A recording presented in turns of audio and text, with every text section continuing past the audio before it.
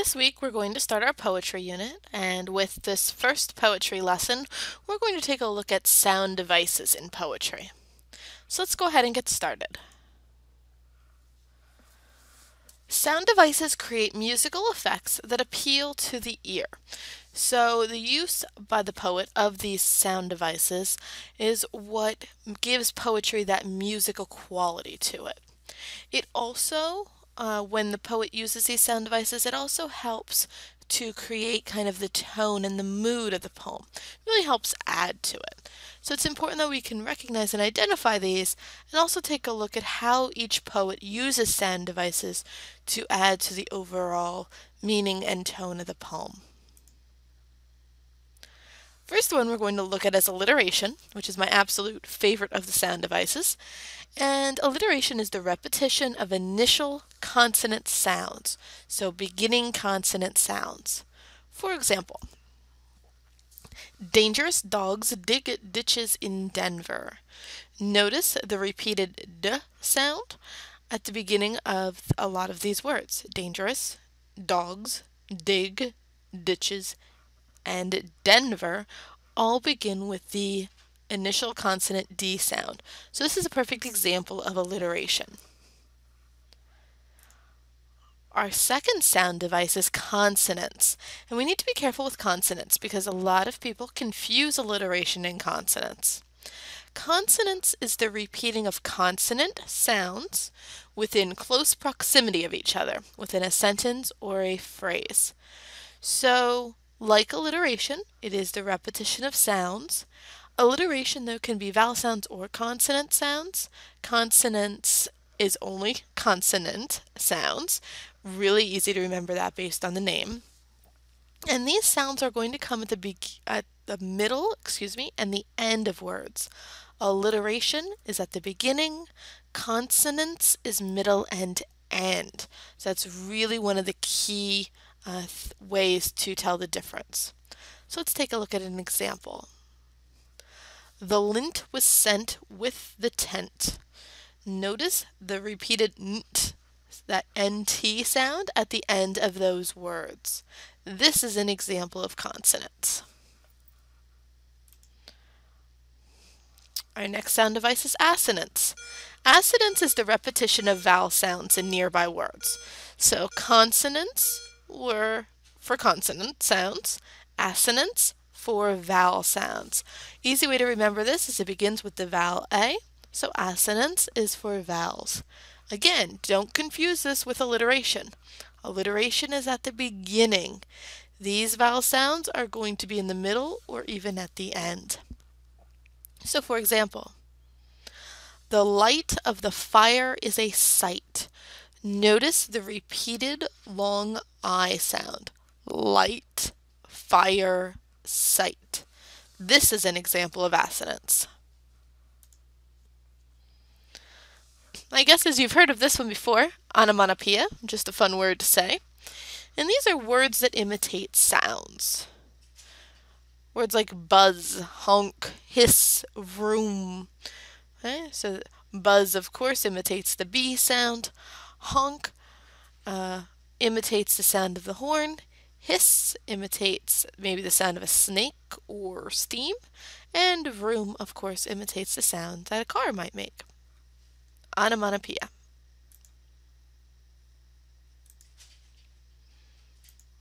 Okay. Just in case you missed it. Buzz, honk, hiss, and vroom. All examples. Next we have rhyme. Rhyme is the repetition of sounds at ends of words. And you've probably been doing rhyming words since you were in early elementary school, so this shouldn't be new to you at all. So words like spring, not sping, should be spring, and fling, cat and hat, bunch, and crunch are all examples of rhyme. They all have sounds at the end of words that are repeated. The ings in the first set, the ats in the second set, and the unches in the third set. Now we have different rhyme types. Our first type of rhyme is internal rhyme. Internal rhyme occurs within a single line. So, for instance, the rain in Spain stays mainly in the plain. Rain, Spain, plain all rhyme, but they're all within that same sentence. They're all within the same line. So this is called internal rhyme. It's inside one line.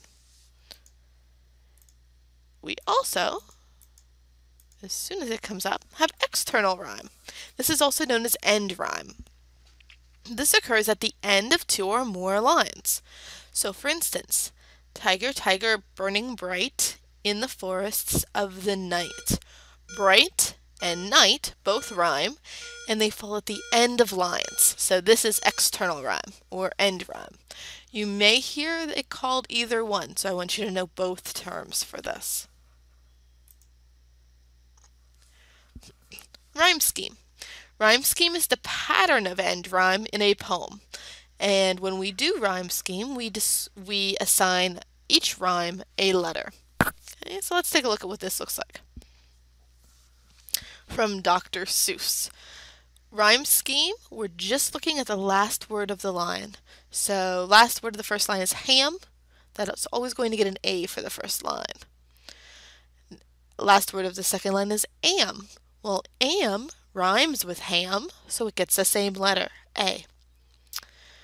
Next line ends with the word boat.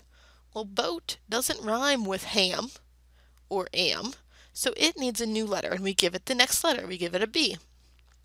Move on to the next line, last word, goat. Let's look above goat to see what word it rhymes with, if any. Well, goat rhymes with boat, and we gave boat line a B, so we're going to give that line a B too. Let's move on to the next last word of the line, house. Look above it to see if anything else rhymes with house that we've already had. Well, house doesn't rhyme with goat or boat, am or ham, so we have to give it the next letter, C. And then we look at mouse. Well, mouse rhymes with house, and house was a letter C, so now we're going to give mouse the letter C. And we just keep going through the poem in that way, looking above it to see if it rhymes with anything above it. If it does, give it a matching letter. If it doesn't, give it the next letter of the alphabet. Pretty straightforward. And our last sound device that we're going to look at today is meter. Meter is a poem's rhythm.